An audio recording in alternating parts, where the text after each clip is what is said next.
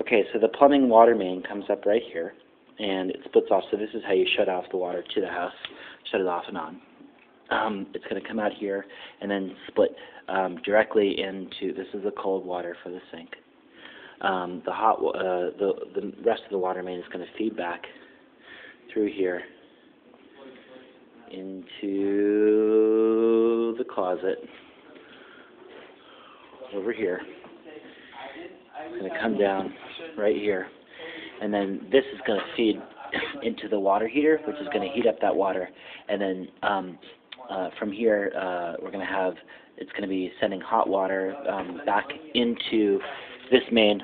It's going to feed the kitchen hot water needs and the bathroom. And so all this PEX piping in here is going up into the bathroom.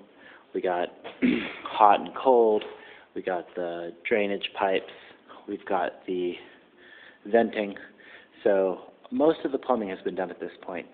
In order to minimize the number of penetrations through the exterior shell of the building, we've consolidated all of the vent pipes into one roof jack. A roof jack is that thing on top of a roof that you probably never noticed before, but every roof has it. I'll show you one right now on the existing house.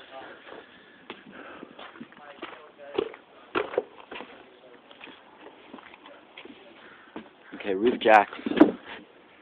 Roof jacks are these little square things right here, and that's just serving as a way to aerate the water so that it can drain properly through the house. That's that.